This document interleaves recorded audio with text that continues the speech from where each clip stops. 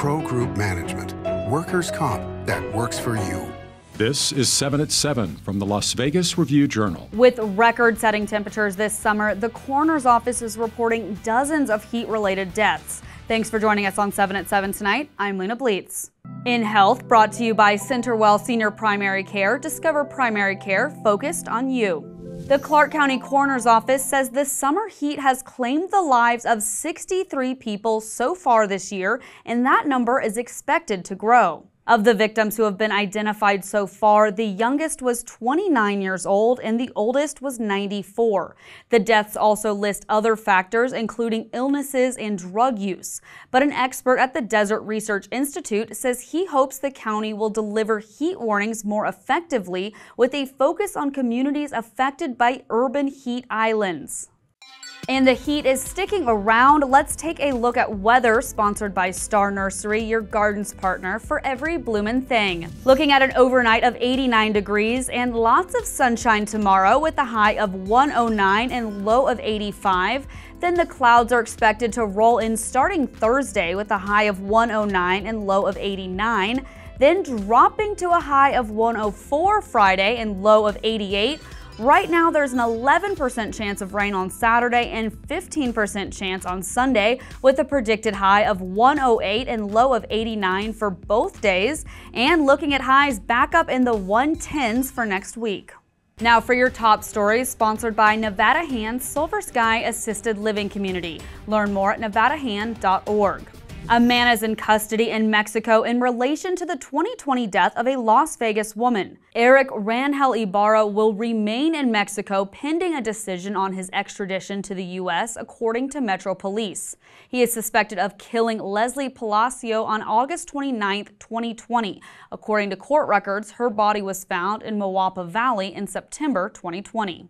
A 44-year-old man has pleaded guilty to fatally shooting his roommate on November 9, 2023. Major Sanford appeared in court this morning to enter his plea for first-degree murder, robbery with a deadly weapon, and assault with a deadly weapon. Sanford was accused of using a stolen gun to kill 46-year-old Shannon Awa, then shooting toward a group of students outside the Las Vegas Academy of the Arts. Sanford could face life in prison with the possibility of parole after 20 years.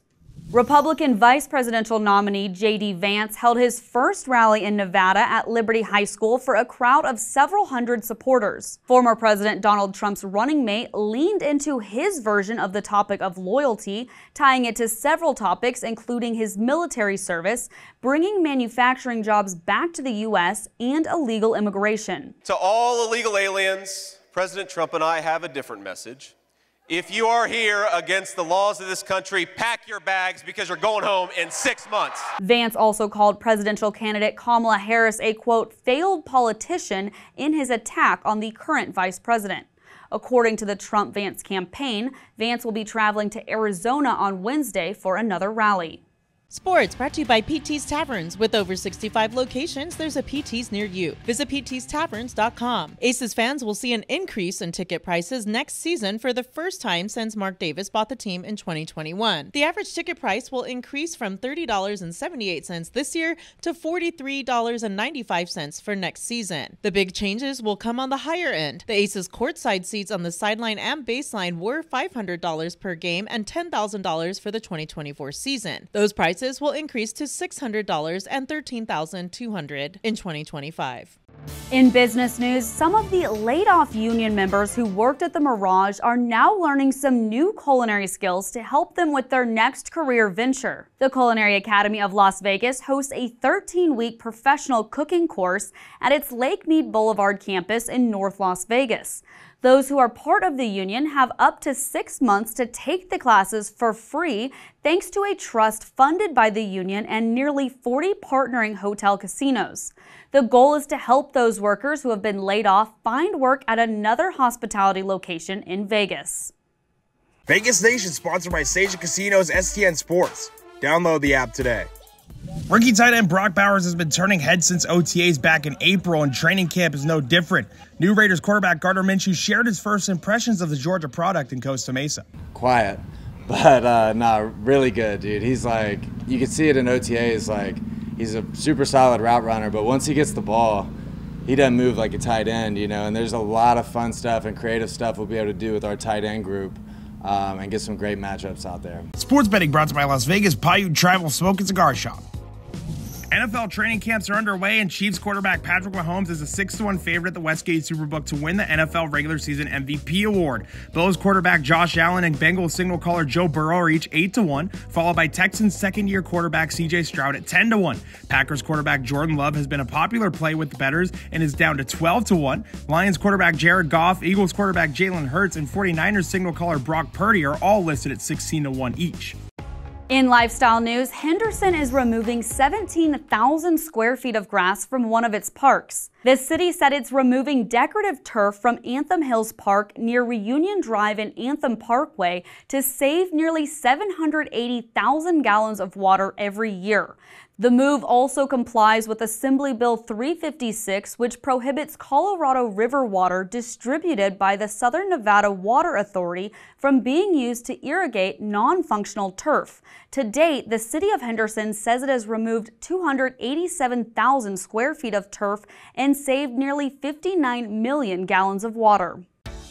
Now for entertainment, sponsored by Arizona Charlie's with live entertainment every weekend at both locations. Go to ArizonaCharlies.com to see who's playing.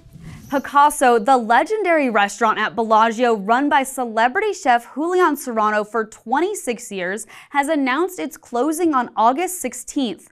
LVRJ food reporter Jonathan Wright tells us about how Chef Serrano feels about its closing. He's very proud of what he's accomplished. It's a little bittersweet, of course. Unlike many celebrated chefs in Vegas, Chef Serrano was in the kitchen almost nightly for 26 years. That is very unusual in Las Vegas for a chef of his caliber. And I imagine he's a little tired. He has grandchildren, and he'd like to see if there's one last chapter in his career. But this was a good point to retire and for Picasso to close at the same time.